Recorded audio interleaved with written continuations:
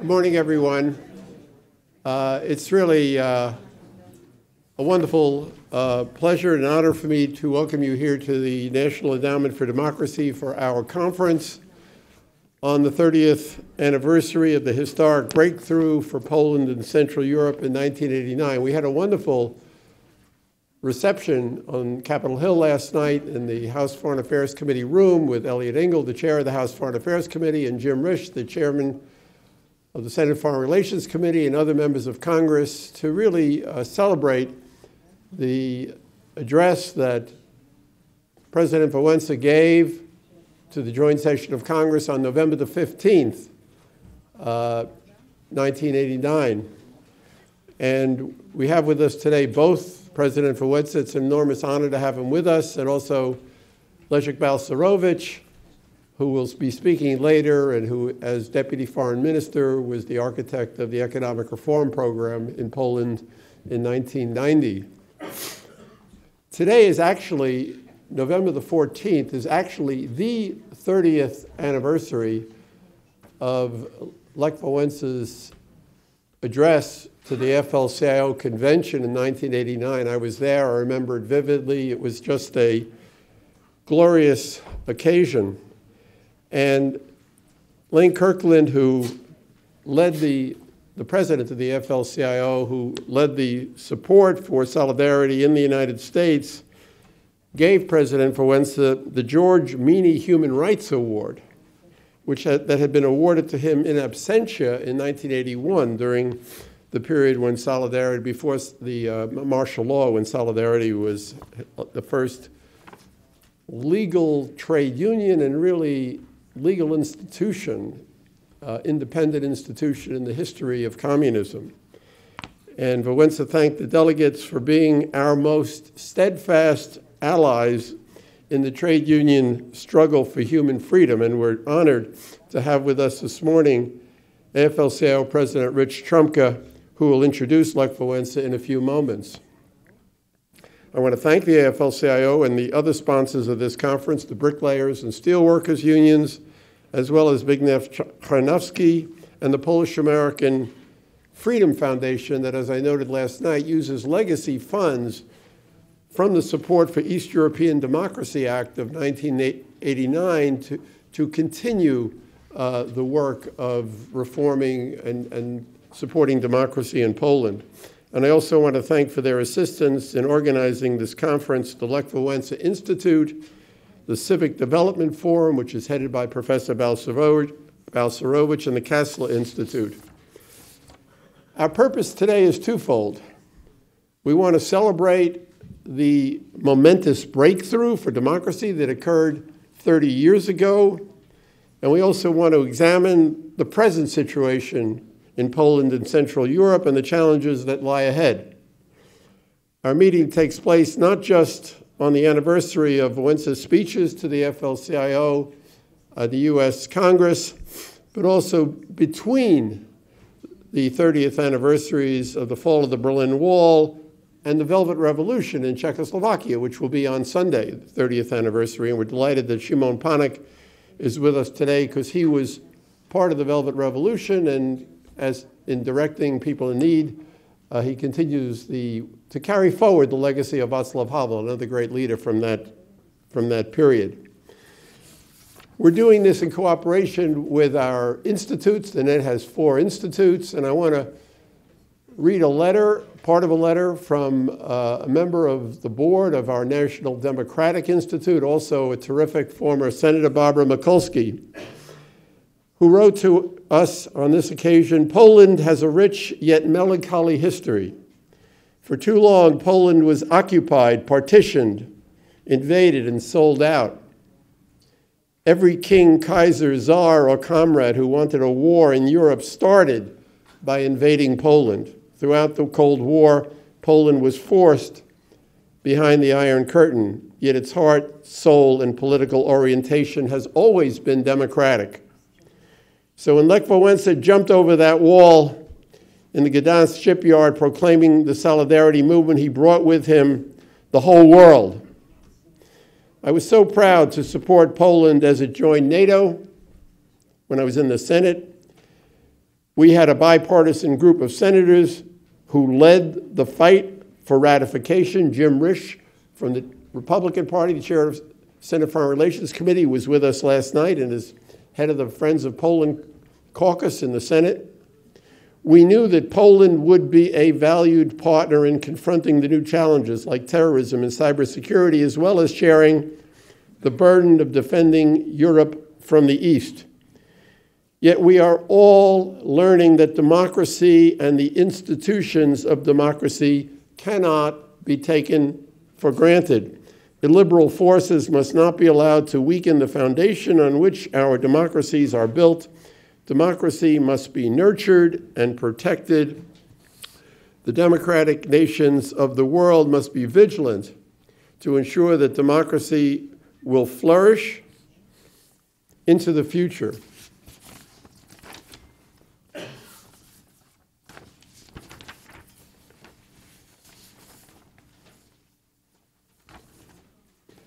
It's now my pleasure to introduce our first speaker today, who will be from the administration, Bob Destro.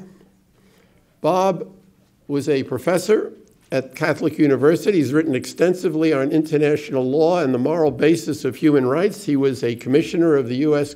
Commission on Civil Rights in the 1980s, and he worked for many years with the Peace Research Institute in Oslo on interreligious dialogue and efforts to promote the release of prisoners of conscience in the Middle East. And in September, Bob Destro was confirmed by the Senate as the new Assistant Secretary for Democracy, Human Rights, and Labor. And as he told me when he accepted the invitation to speak today, he proudly comes from a labor family. So labor will be taken seriously in the DRL Bureau now under Bob Destro. Bob, welcome this morning.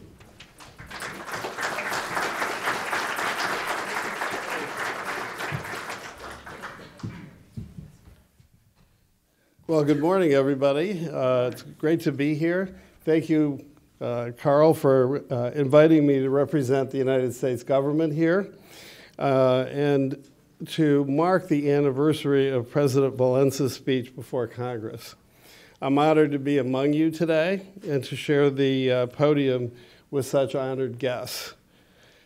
Let me start first by addressing President Walensa.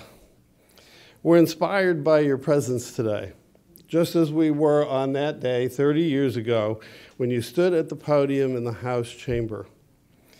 We are deeply impressed by the rise of Poland that began under your visionary leadership, and we thank you for your service to the Polish nation and to the world.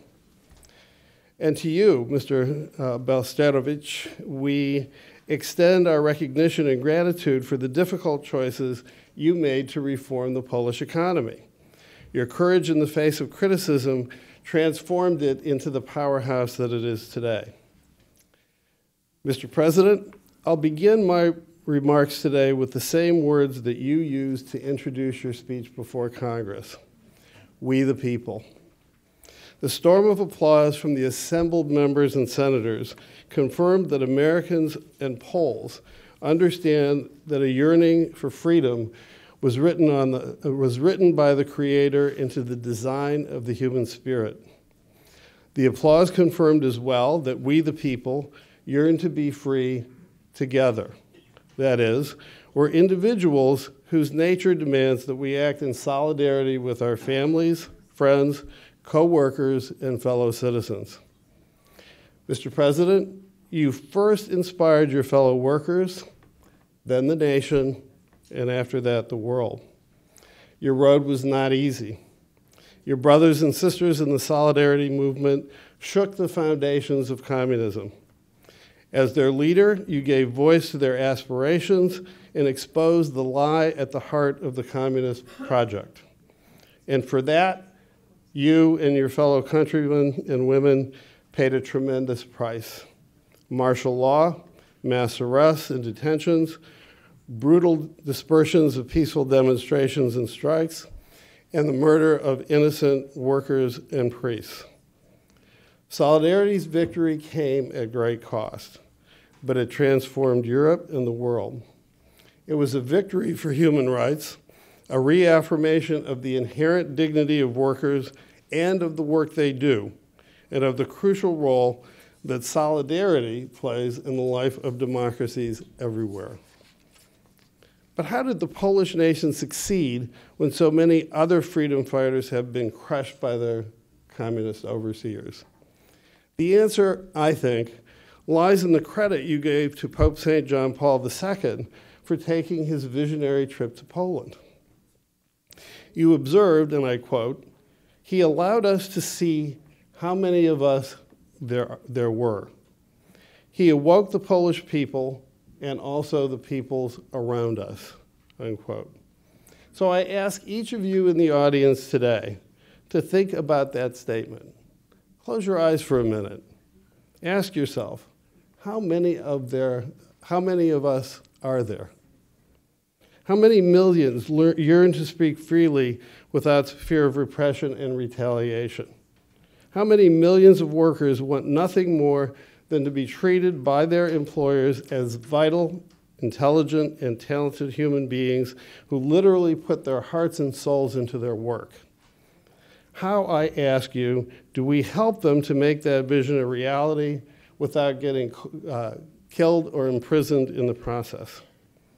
Our challenge, Mr. President and honored guests, is to make it possible for others to see that they're not alone. That is, to see how many of us there really are. And that, Mr. President, is one of the most important things we do in the Bureau of Democracy, Human Rights, and Labor. Along with key partners like the National Endowment for Humanity and the other core institutes, we support efforts to show how many there are. We suggest, both gently and forcefully, depending on the circumstances, that nations become stronger and more dynamic, as Poland has, when people are free to be creative together, and where the government protects access to public spaces, both physical and virtual, that they need to share and realize their visions for a better future. The revolutions of 1989 were not private affairs. They were public expressions of the will of the people. Without solidarity strikes, there would have been no electoral victory in 1989. Without the Monday demonstrations in Leipzig, there would have been no fall of the Berlin Wall. And without the protests on Wenceslas Square, there would have been no Velvet Revolution.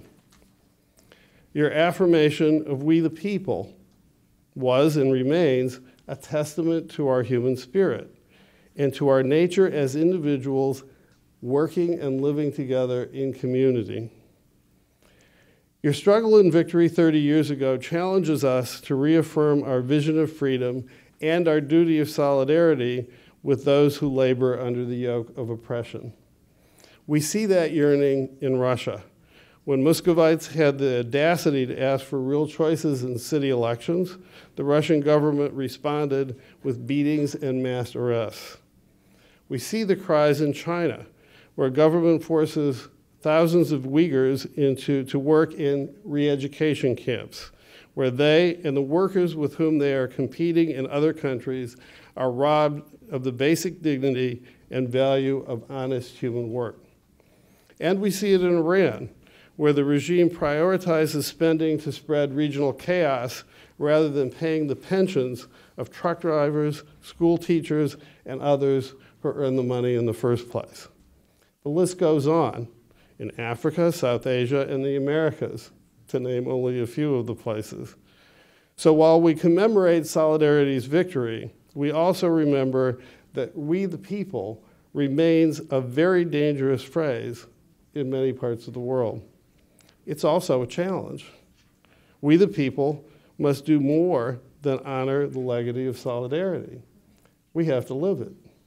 We must commit as governments, organizations, and individuals to help our fellow men and women around the world to reclaim the freedom that totalitarian regimes are stealing from them.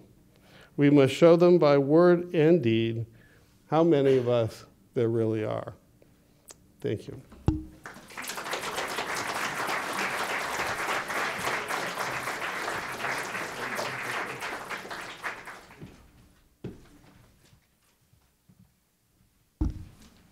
Our program this morning is going to be divided into two parts. And the first part, we'll be hearing from Lech Walesa and Leszek Balcerowicz. And we're giving about an hour for that. And if there's time after their speeches, we'll have Q&A. We're going to break that part around 10:30, and then we're going to have a panel discussion that Dan Fried is going to moderate with Szymon Panek from the Czech Republic, and also with three members of the NED board, George Weigel, Ann Applebaum, and Toria Newland. I want to note, by the way, when you look outside, you'll see we put up on the walls yesterday a lot of art that we had in the NED, which was Solidarity Underground art. Calendars that were made in the 1980s with Lech Walesa's picture and other forms of art, really brilliant art. The High Noon poster, Gary Cooper, for the June 4th, 1989 elections, and other things. And so take a look at that. It's, I think it's historic art, brilliant art that was given to us as a gift by our friends in the Polish movement back in 1989 and 1990. So we're now going to get to the first part of the program. And I want to note that when Lane Kirkland introduced Lech Walesa at the AFL-CIO convention 30 years ago today, he said that Walesa's visit was a triumph for every trade unionist who has kept the faith that one day the courageous struggle of solidarity would bring freedom and democracy to Poland. Walesa then told the delegates that the solidarity movement is changing the political face of the world, and that movement has made possible, it had been made possible, not only through the peaceful struggle of working people, of trade unionists, it was made possible by trade unionists like you and I. It's now my great pleasure to introduce someone who has been carrying that struggle forward since he went to work in the mines in Pennsylvania in 1968. It's an enormous honor for me to present Rich Trumka, the president of the AFL-CIO, who will introduce Lech Walesa this morning. Thank you.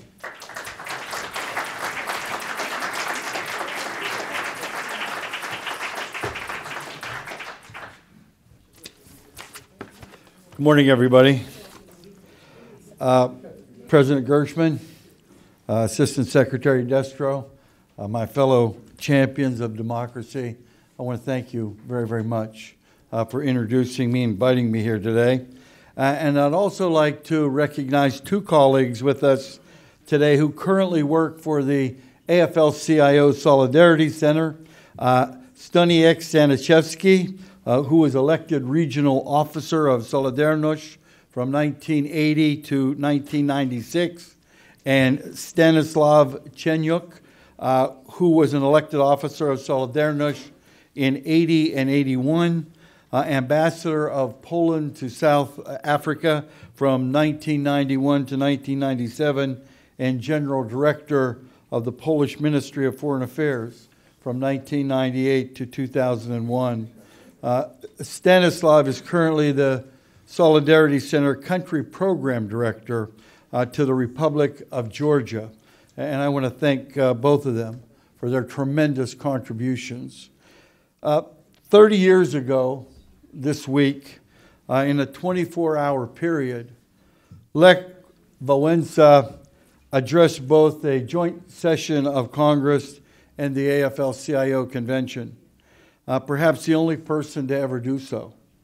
He received extended applause and a standing ovation at both of those institutions, a tribute to the hope and the excitement of that moment. See, America loves an underdog story. And Lech Walesa, with his working class background and direct approach, was the symbol of a growing movement for democracy in Eastern Europe and around the world. That same fall, I was leading my own union, the United Mine Workers, through a nearly year-long strike against the Pittston Coal Company. And we hosted and sponsored Polish miners in the midst of that struggle, forming an unbreakable bond and showing each other that solidarity really does know no boundaries.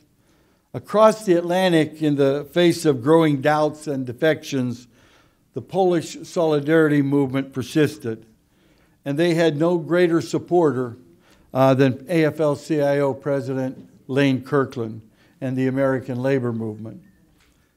3 decades later,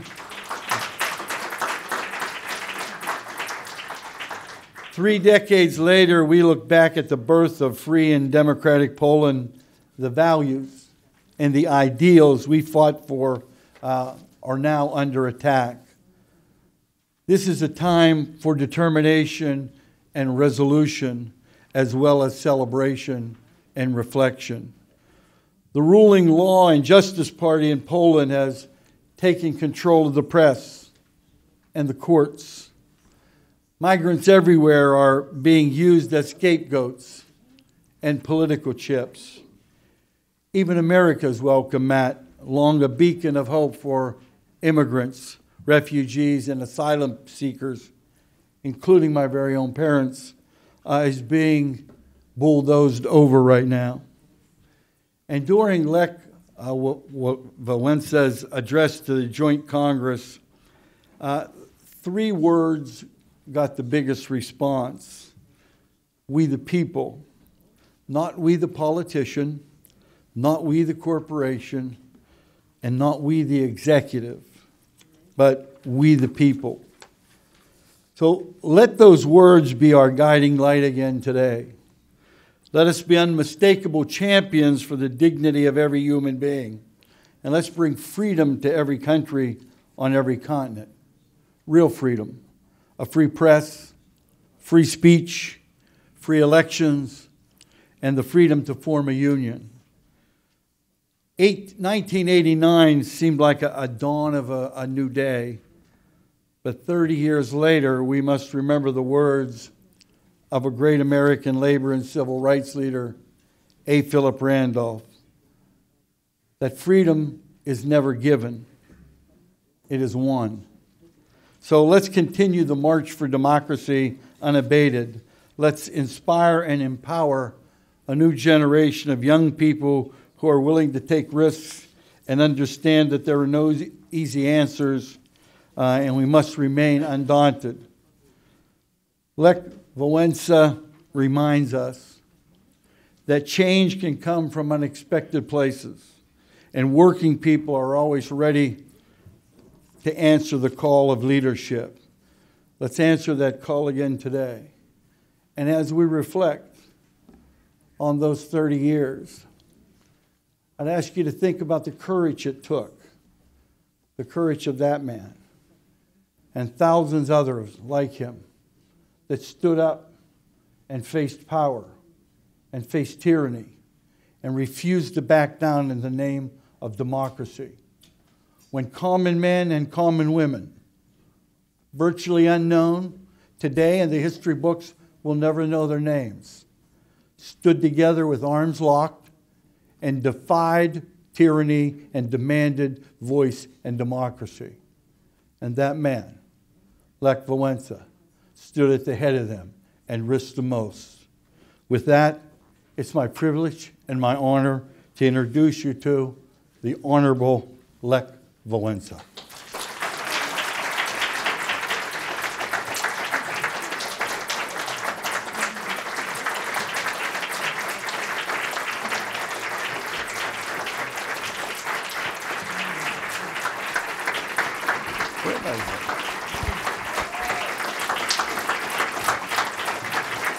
Dziękuję bardzo.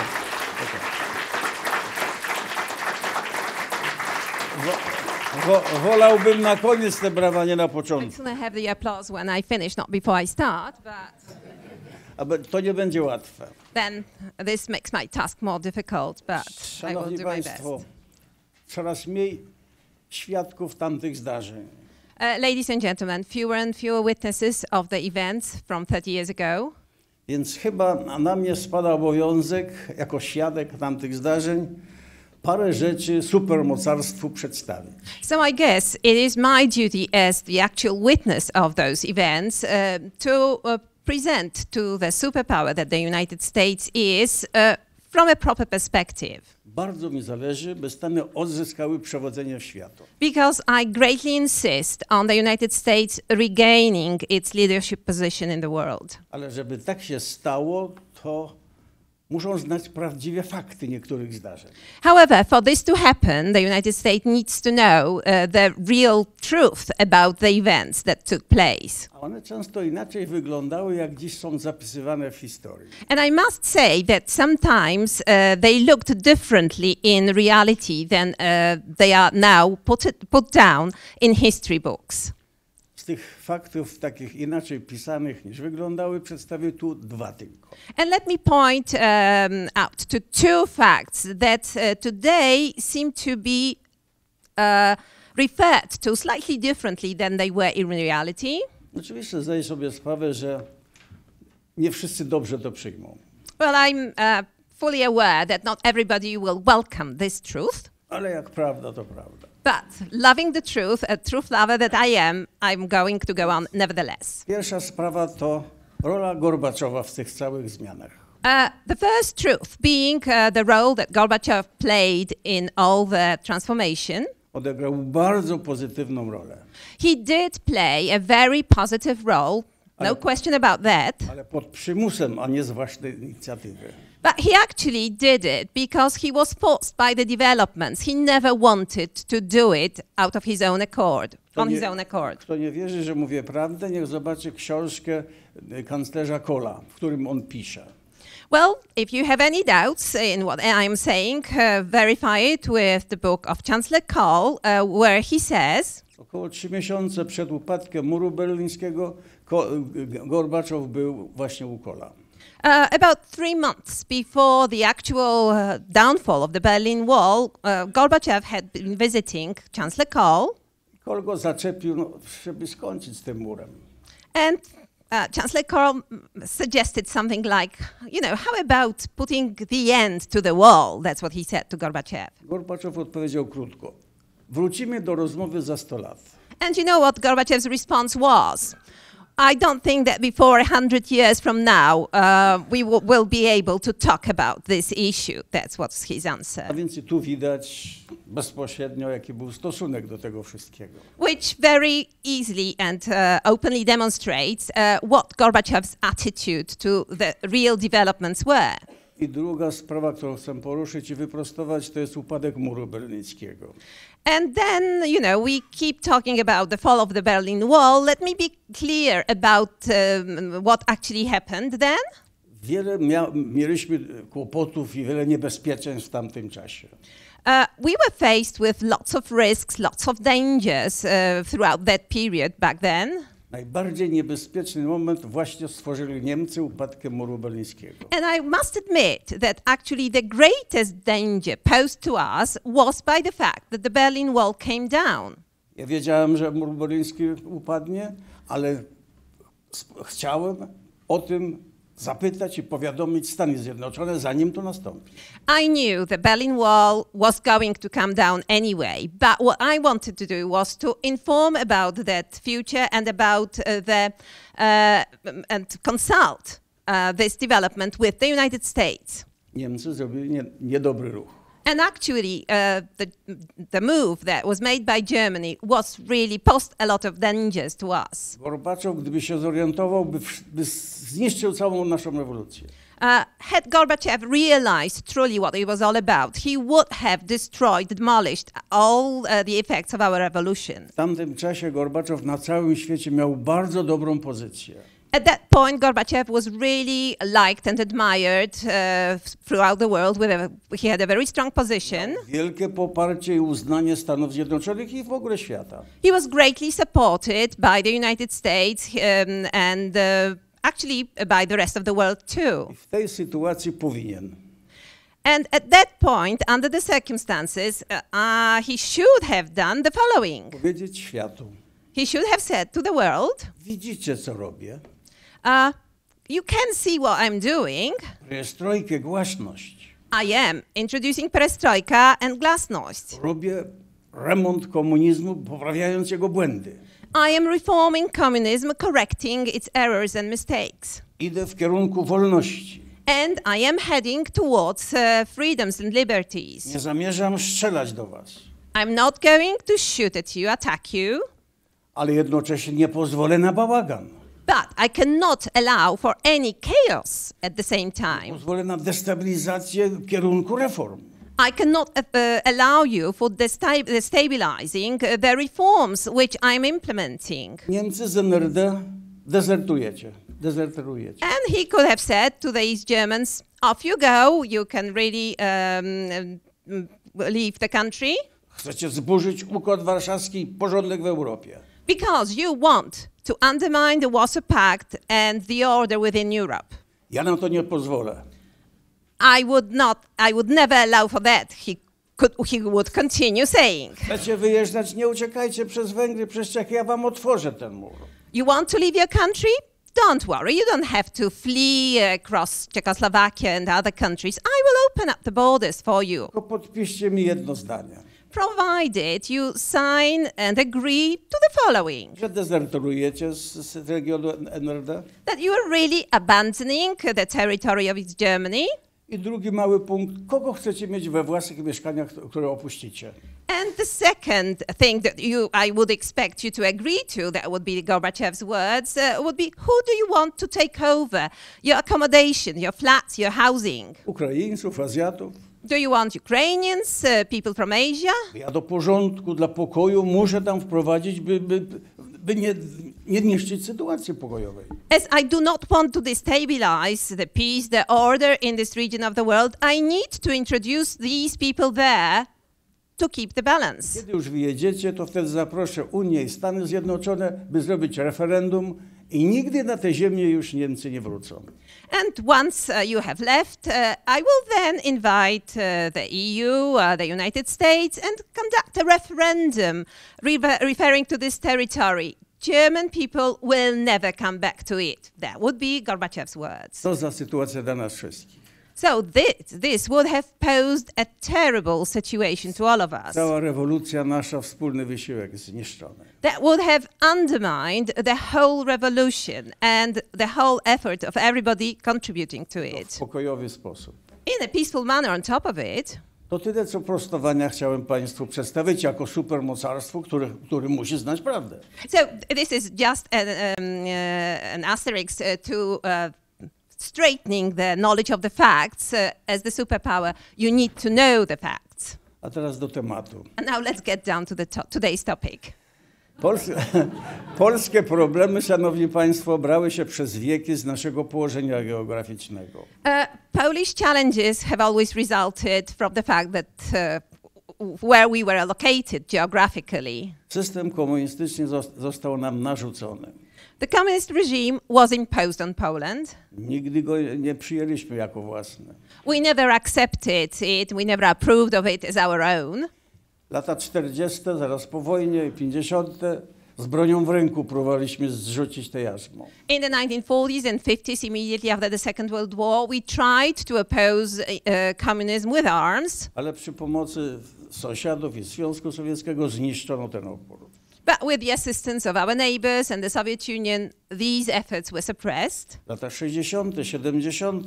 robiliśmy strajki i wychodziliśmy na ulicę. In the 1960s and 70s, we would organize strikes and walk out in the streets to demonstrate. Zniszczono i ten opór. That resistance was suppressed too. Ale na zasadach prób i błędów doszliśmy do pomysłu. However, following trials and attempts, we reached that concept. Musimy wspólnymi siłami razem wystąpić. And the idea that we needed to integrate our efforts, our forces, in order to oppose. Ale komunizm też o tym wiedział. But obviously communism was aware that that would be the way against I it. dlatego rozbijał każdą możliwość zorganizowania się w celu właśnie pozyskania większej siły. That's why the regime would always disintegrate any group trying to get together in opposition to the system. I wyśmiewał nas, a ilu was jest, co wy reprezentujecie? And the authorities would ridicule us, saying, "Oh, how few of you are there? You know, whom do you really represent?" They would be telling us. Czy nie widzicie, że w Polsce pilnuje was ponad 200 000 żołnierzy sowieckich na stałe?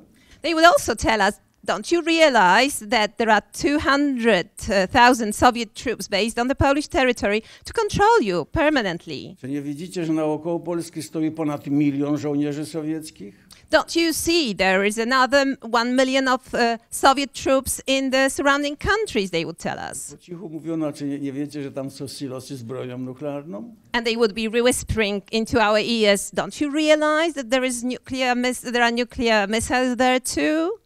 W taki sposób załamano naród polski, a zresztą cały świat. So telling us all that, they really made us feel totally disanimated, totally hopeless. And actually that frustration covered the whole world. Ale tu do końca zbliżała się druga tysiąclatka chrześcijaństwa.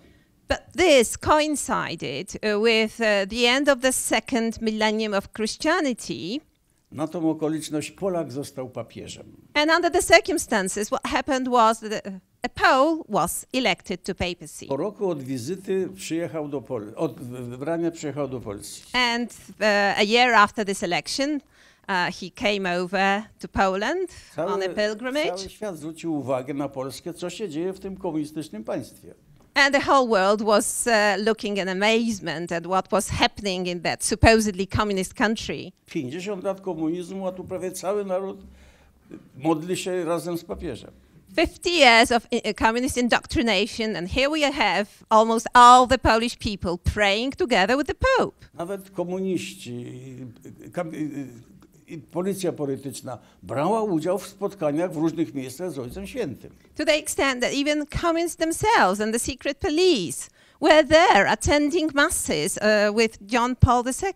My wielu z nich znaliśmy przecież. We knew many of them, we knew who they were. Oni się nawet nauczyli robić znak Krzyża Świętego. And you know, they actually learned to cross themselves. Patrzymy, co oni wyprawiają. And we looked at them with astonishment. What the hell? What the earth were they doing? Sorry about that. that was my slip of the tongue, not president's. Słów się nie nauczyli. 1, 2, 3, 4. No ale krzyż był. They didn't know the proper wording. They would say like 1, 2, 3, 4, but the sign of the cross was there. Temu wszystkiemu przyglądali się Sowieci. The Soviets were actually keeping a watchful eye on all the developments. Wpadali w panikę. And they began to panic. Ale był taki nieduży sekretarz, który mówił, w tej sytuacji trzeba remontować komunizm, bo inaczej upadnie. And that allowed for a minor secretary somewhere to realize that communism needed reform, or otherwise it would collapse. Przywieźli go do Moskwy i mówi, no to remontuj. He was brought over to Moscow and was told to introduce the reform. I on rzeczywiście zaproponował perestrojkę i głasność, wierząc, że to się uda. Which he actually did. He proposed perestroika and glasnost, believing that it could be effective. Ktoś w tamtym czasie próbował zabić Ojca Świętego. Someone at that time tried to assassinate John Paul II. Ale wtedy okazał się nieśmiertelny papież. But back then he proved to be immortal. Panika jeszcze większa. So the Soviets panicked even further. Właściwie nic się z tych wielkich spraw w tej perestrojce głasność nie udało. But truly speaking, at Perestroika and Glasnost today, we do realize that none of the major goals of that effort succeeded. Nie uratowało Związku Sowieckiego. Gorbachev never saved the Soviet Nie Union. uratował Układu Warszawskiego. He never saved the Warsaw Pact. W tych dużych sprawach kompletna klęska. Which would go to say that all his major goals actually failed. It was a total failure. Po co ja Państwu mówię o klęsce? But you might be surprised why I should be talking about failures on such occasion. Jak wiecie, za tą klęskę nawet dostał Nobla. Quite simply because, as you may remember, he was awarded a Nobel Peace Prize for his failures. On za klęskę, ja za zwycięstwo, 2 Noble. So Gorbachev received his Nobel Prize for failures. I received mine for success. Two Nobel Prizes just for the same thing. Ale mówię przede wszystkim dlatego, że dzisiaj też słyszę, że nie zbudujemy jedności europejskiej, nie zbudujemy globalizacji. But I am referring to this right now because today I can also hear that it will be impossible for us to implement globalization, that it will be impossible for us to integrate. I odpowiadam, już wtedy też mi mówiliście, że nie ma najmniejszych szans na obalenie komunizmu. But my response is, I heard that before. I heard there was not the least of chances of bringing communism down. A to wszystko, co my dzisiaj robimy i tworzymy, polega na tym, że rozwój techniczny cywilizacji wymusza na nas te wszystkie zmiany.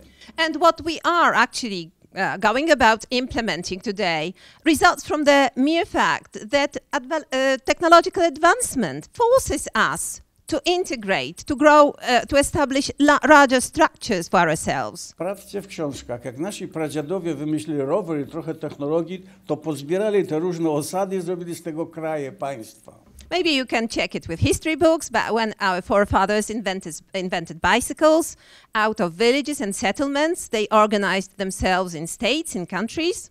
Jak my wymyśliliśmy internety, samoloty i tyle tej technologii dobrej i złej, musimy powiększyć struktury zorganizowania.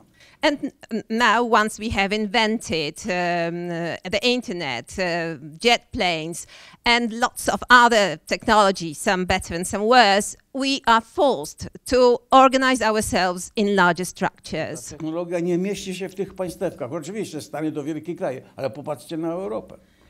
Because this technology, for the simple reason, cannot be confined to smaller countries. Obviously, the United States is huge, but look at Europe. Wiele krajów w Europie jest malutkich, oni nie mogliby mieć samolotów, bo jak wystartuje, to nie zląduje w tym państwie. Some countries within Europe are so tiny that they couldn't have really domestic airlines because once they take off, they already enter the airspace of the neighboring country.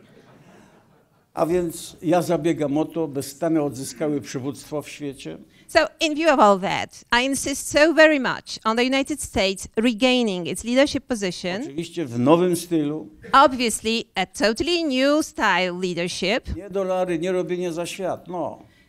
Not meaning providing money to the rest of the world, doing things for the rest of the world. Ale widząc, co się w świecie dzieje i jakie są wyzwania, proponowanie rozwiązań i nakłanianie innych do tych rozwiązań. But the United States realizing what is happening throughout the world and then coming up with proposals and encouraging the others to implement these proposals, these solutions. Prawie wszyscy, a szczególnie narody, chcą zmian, widzą potrzebę zmian. All of us, the people in all the countries, want some change.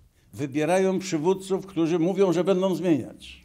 And they elect the leaders, politicians, who claim that they will implement change, they will bring about change. A politycy, w tym Stany Zjednoczone, nie przygotowały rozwiązań na te czasy. Meanwhile, the politicians, the United States included, have not prepared the solutions. Tamta epoka dopracowała się dobrych struktur, dobrych programów, ale na tamte czasy.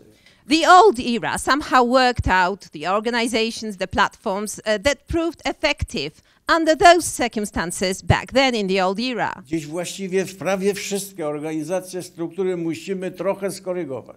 Whereas today, almost all of them, all our institutions, all our structures need some correction. Dla mnie, dla rewolucjonisty, stoją trzy wielkie pytania, na które chciałbym zauważyć odpowiedzi. So as a revolutionary, I would like to find answer to three basic questions that I can find now. W tamtej epoce każde państwo, każdy kraj dopracował się swoich rozwiązań, ma swoją historię. In the old era, separate countries based on their history worked out their own principles, their own foundations that were their grounds. Są duże różnice w rozwoju, różnice w strukturach, w wychowaniu, a nawet religii.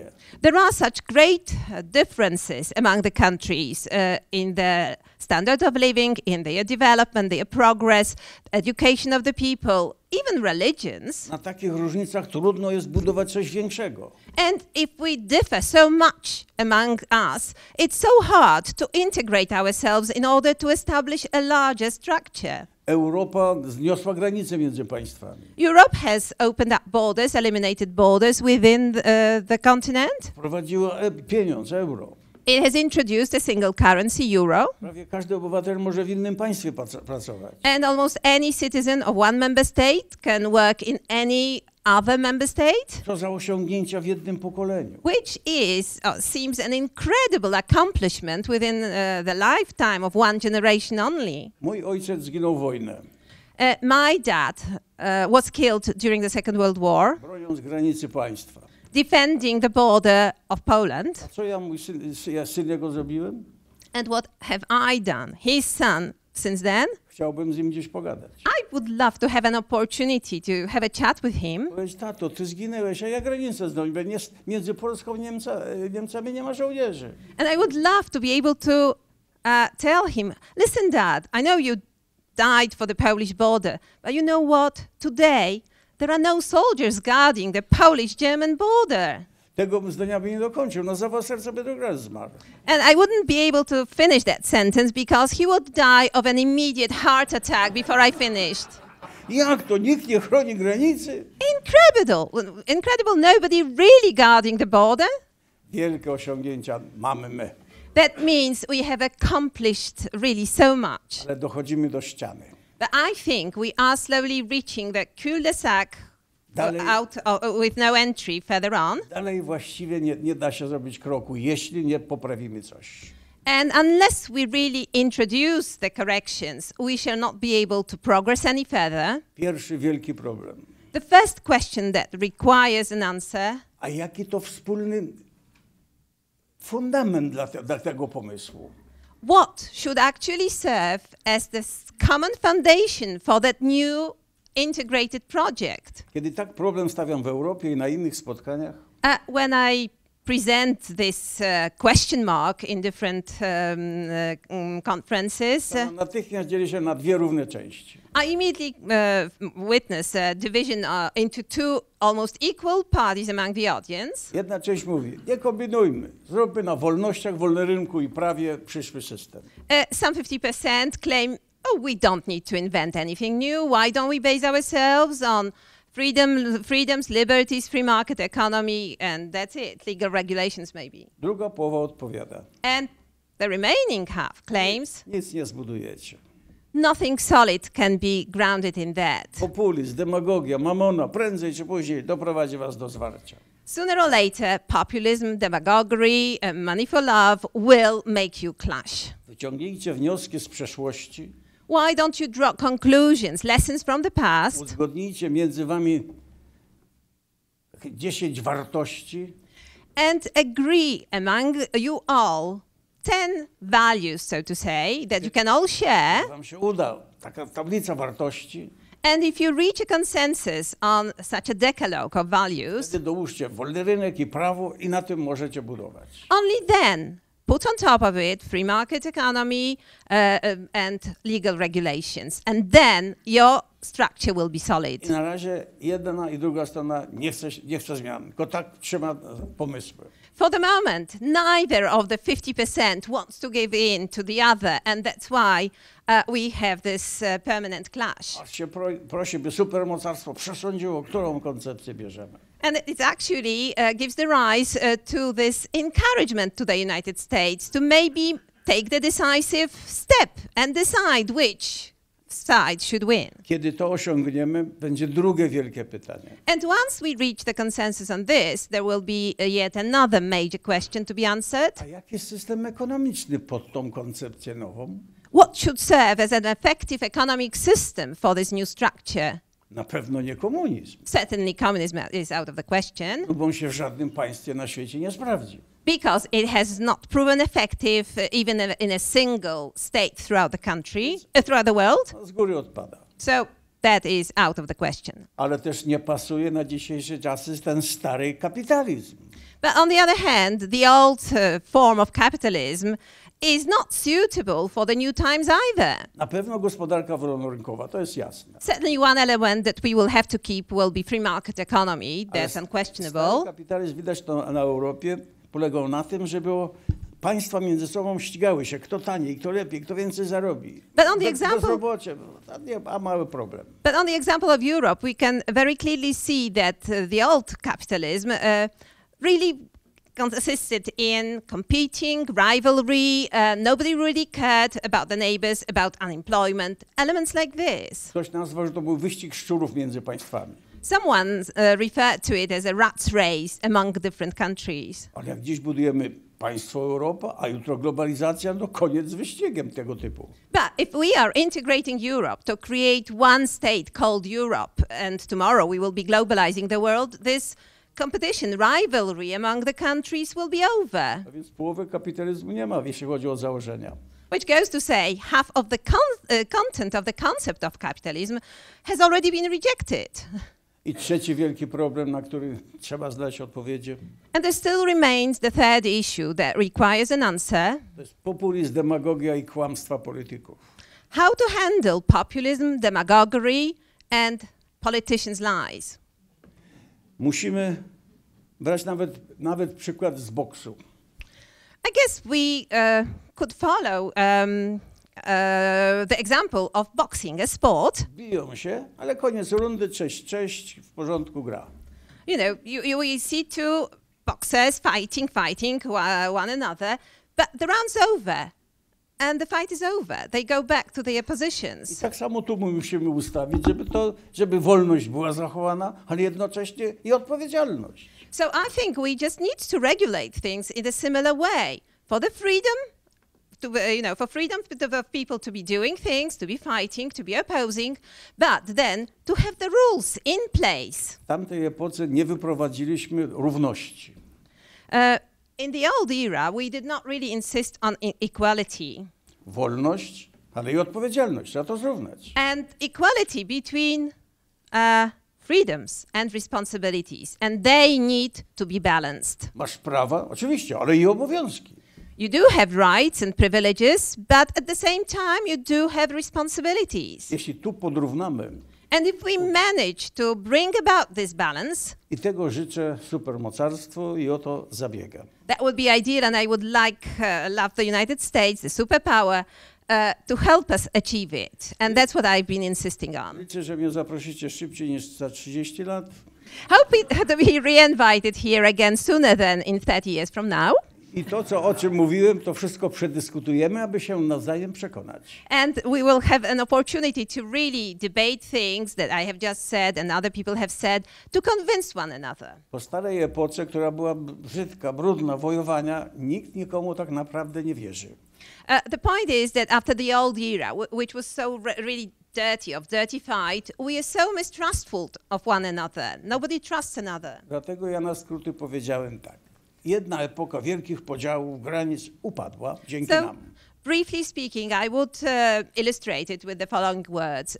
One era of deep divisions has collapsed, also thanks to your contribution. Pojawiła się epoka intelektu, informacji, globalizacji.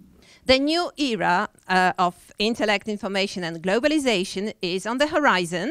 Epoka na wielki pokój i dobrobyt.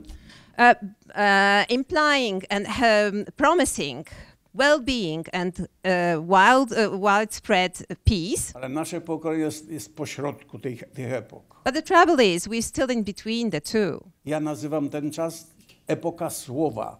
And I refer to it as the era of the word.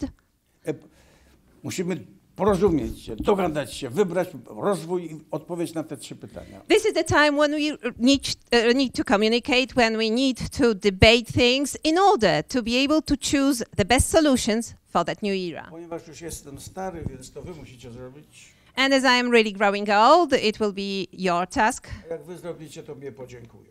And if you are successful, I will take the credit for it. Thank you very much.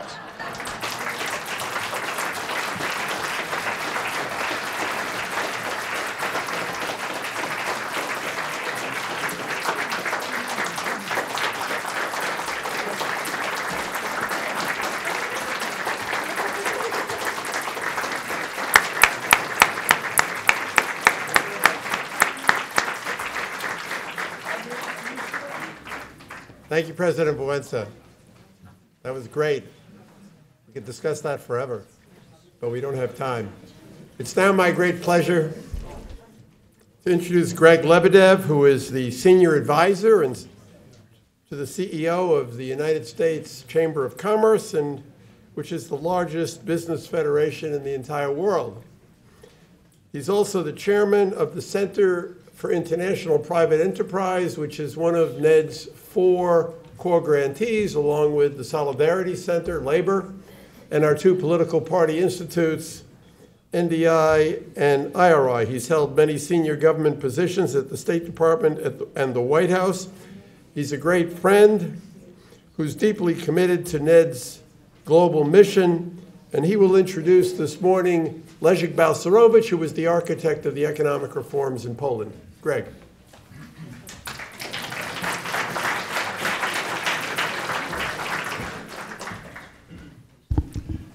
Thank you, Carl. You have convened an important event this morning, and I'm very pleased to be a part of it. And I'm pleased also to be able to speak about an important individual about whom we don't speak enough. In 1989, Leszek Balcerowicz made history when he became the Deputy Prime Minister and Minister of Finance in the first non-communist government of Poland after World War II. As the chief architect of Poland's economic transition, he had a vision and the courage to implement market-based reforms that turned a failing, centrally controlled socialist economy into one of the most dynamic economic engines in Europe. These groundbreaking reforms aimed to curb hyperinflation, balance the national budget, and build institutional foundations of a modern and competitive economy. And they worked. You cannot hope to build prosperity without creating an ecosystem that enables private enterprise. Or as Leszek once quipped, you can't be for milk, but against cows. Unfortunately, governments around the world get that wrong every day, and it never ceases to amaze me that so many supposedly smart people fail to understand that the only route to a free and prospering society is through democratic governance and free market capitalism. The Center for International Private Enterprise, a NED Core Institute, as Carl said, where I serve as the board chair, worked to support the Balcerowicz vision and an agenda of reforms by helping to transform the Polish Chamber of Commerce from a state-owned entity into a private organization driven only by the needs and concerns of its member businesses. The Balcerowicz plan was painful. Detoxification usually is. But it put Poland squarely on the path of growth and eventually enabled it to join the European Union in 2004, when Balcerowicz served as president of the National Bank.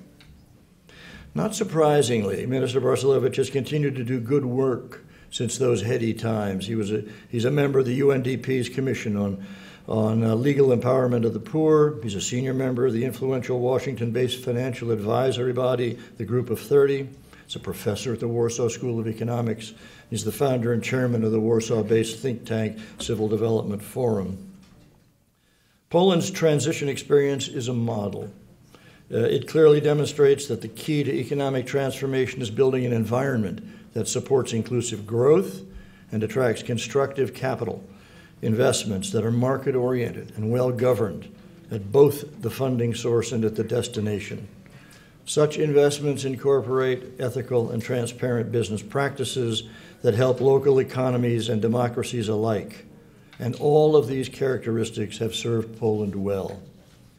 Yet the impressive progress made over the last 3 decades may today be showing a little wear and tear, which is of concern to those of us who admire the courage, resilience, and success of Poland and its people.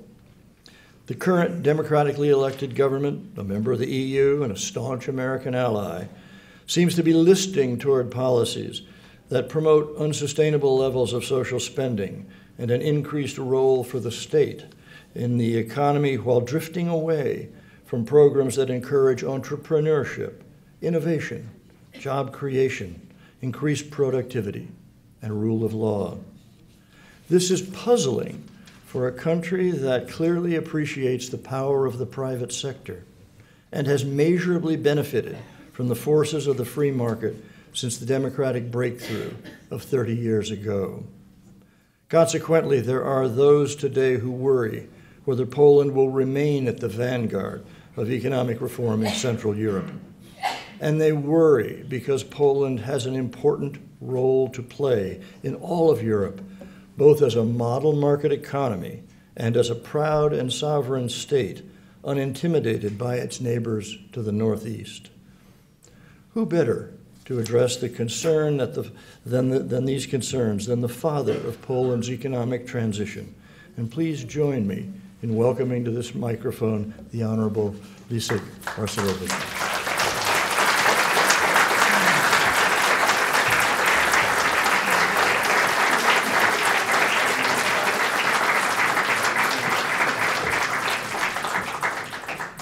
Very much. Do I still have 20 minutes? Yes, 20 minutes. Okay, as agreed. Okay, let us start with some basic facts without which we cannot understand the importance of transition after communism or socialism. There are some countries which used to be at the same per capita level, but then their trajectories sharply diverged. To look at North and South Korea, the same culture, the same nation, the same history. They used to be equally poor 50 years ago. Now, North Korea had 7% of South Korean per capita income. Look at East and West Germany. 50 years have sharply diverged the economic situation. Poland and Spain in 1950, we had similar per capita income. In 1990, we have around 40% of Spanish per capita. What is the main reason for that? It is not culture. It is not location, it is not climate, it is institutional regime or system. Sharp differences in institutional regime produce, after a while, huge differences in the standard of living.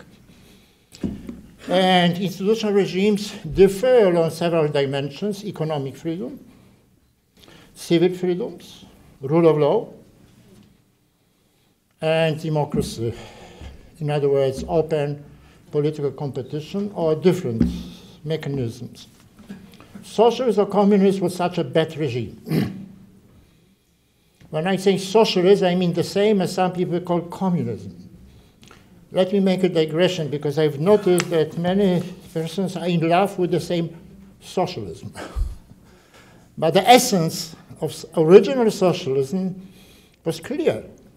It was anti-capitalism. It meant that private ownership had to be replaced by the monopoly of state-owned enterprises. And markets have to be replaced by central planning. It was absurd from the very beginning, but it was very popular. Which means that in politics, from time to time, we have passions, bad emotions, which lead to destructive results. It is because of Marxists that Bolsheviks, headed by arch-terrorist Lenin, have won. And this has changed the history of the world for the next 80 years. So we have to look very carefully what is happening in politics under the influence of hateful slogans. Now, what was the logic of this bad system? The primary feature was the elimination of economic freedom, of private ownership and markets. Then once it was introduced and maintained, economy cannot develop compared to relatively efficient market economies, which led to a growing gap in the standard of living. How could you maintain the obedience of the population? By force. So bad economic results lead to the unavoidable application of intimidation and terror. Of course, there were free elections, but everybody knew that this was a sham. So what was the most important institution of socialism? KGB. And their counterparts in other countries, because without KGB, without intimidation, socialism would dissolve. under the pressure from the population, which had to be intimidated. Now, we know quite a lot about the link between various systems and their outcomes. We know that there are some bad systems, but they can persist because of intimidation and propaganda. So we have to be very watchful when we see early signs of such bad transitions. From time to time, bad systems collapsed. And this is what has happened. It was unpredictable, to be sure. It collapsed because of an unpredictable combination of various factors, including the activity of great men like Lech Walesa. And once it collapsed, and collapsed the earliest in Poland, then the question arose, what about transition? Now, once Poland became free, in 1999, there were no major doubts about political transition, meaning changing political system, because most people understood that the Western political model, competitive elections, in other words, democracy, rule of law, which means in politically independent justice system. There is no rule of law when justice system, meaning police, secret services, prosecutors, and judges are politically captured. And defense against attempts to reduce rule of law is the defense of the independence of the justice system. This is operational.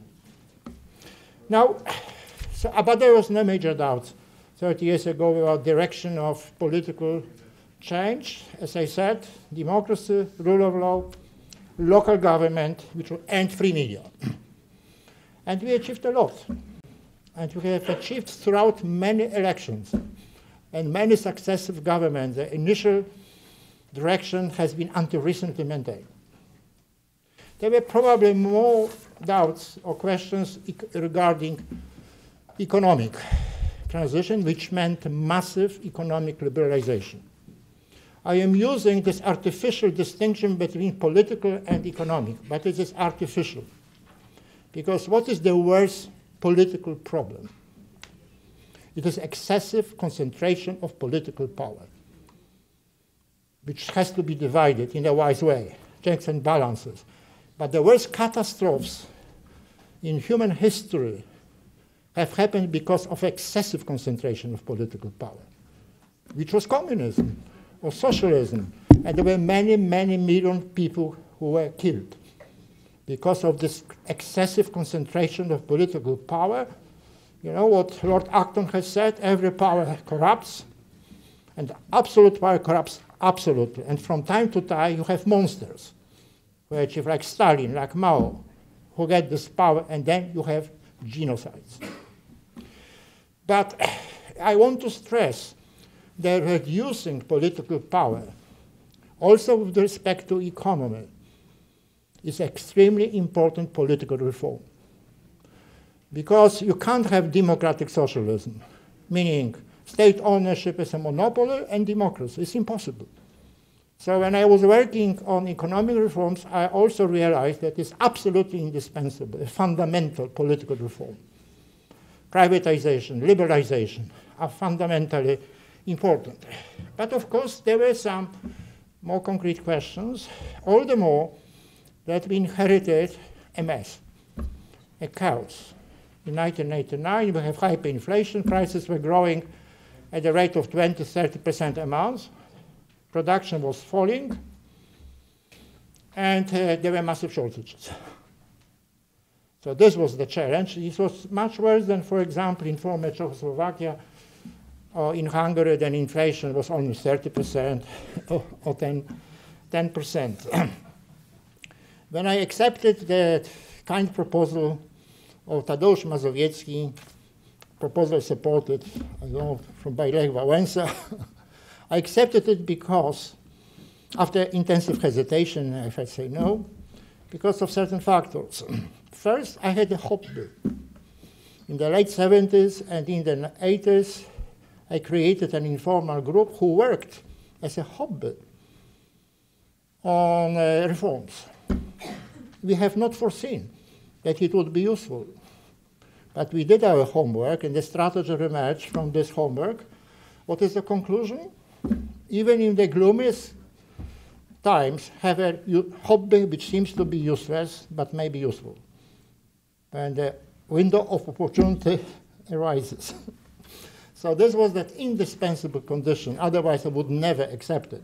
It would be irresponsible. But there was a blueprint based on this hobby, and there was a team which entered the commanding heights of the government. Second, we agreed with the leadership of Solidarity that only radical and rapid and comprehensive reform has a chance. And I come to that. And slow or gradual reforms, hopeless. It would not be sustained and would not produce beneficial results. The third conditions which were accepted, that I take responsibility for the overall economic policy, not only for finance, but also for reforms. And so it started. Many people rightly stress that Poland was a pioneer, that's true. And there were no textbooks. But there were some useful hints. First, we divided the whole economic policy into stabilization, meaning lowering inflation, and transformation, meaning changing the system for the better. On stabilization, we did not need to discover America. High inflation is always produced by the excessive production of money, which finances budget deficits, so we have to cut it. There are no other solutions to this. So we did it, and after a while, inflation has fallen. I had the pleasure, many years after '89, as a governor of central bank, to bring down inflation from 10% to below 2%. So the job was finished. On transformation, I asked the following question. What is the most important for Poland? Beyond changing a political system. And it was clear to anybody who knew Poland's history that we lost a lot of time vis-à-vis the West, and the most important task was to catch up, to introduce such a system which, if maintained, would ensure that Poland would grow much faster than the West. Then the question was, what system? And there was no doubt. I don't think there's any doubt, reasonable doubt, what systems, if introduced and maintained, produce economic growth. First of all, they have to be based on private enterprise. State enterprise is always a problem under any political system, which invites political intervention. Secondly, lots of competition within the rule of law. Rule of law is very important for democracy, but also for the economy. Equal treatment, no favoritism, no oligarchic capitalism, but free market, rule of law, capitalism. Third, moderate taxation, which requires moderate spending. So you have to keep spending under control. Local government is an important part of the overall state structure. So this was the guiding model. But the most important and probably most tricky question was the transition. Transition is always most tricky because it's easy to agree where we want to land. It's not very difficult to diagnose the situation, but what about the transition?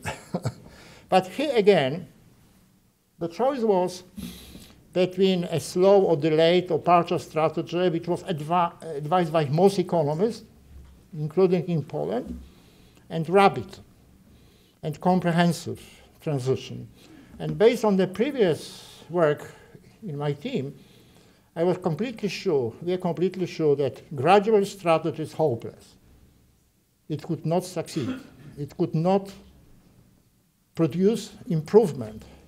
And if we failed, then this was a political problem for Solidarity and for Poland. Against this hopeless strategy, a radical and comprehensive one seemed to be only risky.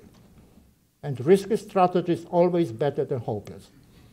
So if you are faced in such a situation, choose a risky strategy if alternative is a hopeless one. This was the characterization of the situation. Now, you know, after many years, and based on lots of research, that countries like Poland and the Baltics, which follow this strategy, have achieved much better results than other economies which either delayed radical change or did it slowly. We were at about the same per capita income in 1989 with Ukraine. And now we are much richer. Hopefully Ukraine is accelerating, and Ukraine deserves all kinds of support. All kinds of support, including military.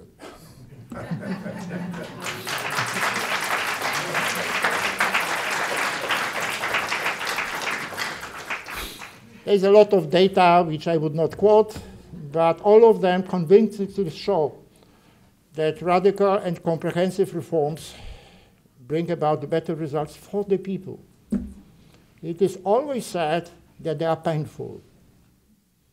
But one can compare this pain with the pain of non-reforming. It is, I think, a mistake to associate the word painful or social cost only with radical reforms. Words matter. It's like saying the doctor that therapy of seriously ill patient is very painful, without comparing the state of the patient without the therapy. So language matters very much. Now, so we have this experience, and radical and sustained strategy works better than alternative strategy. This is the lessons of experience and the massive research.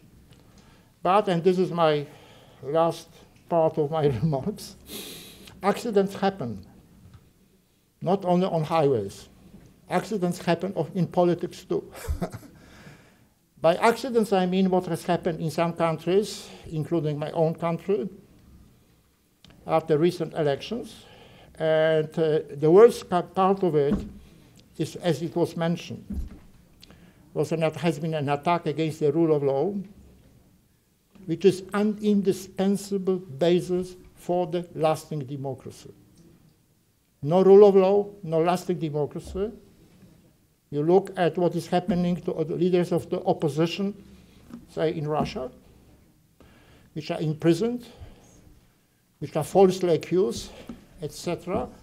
And let me repeat that the essence of the rule of law is an independent justice system, especially criminal justice system. We have a very lively civil society in Poland.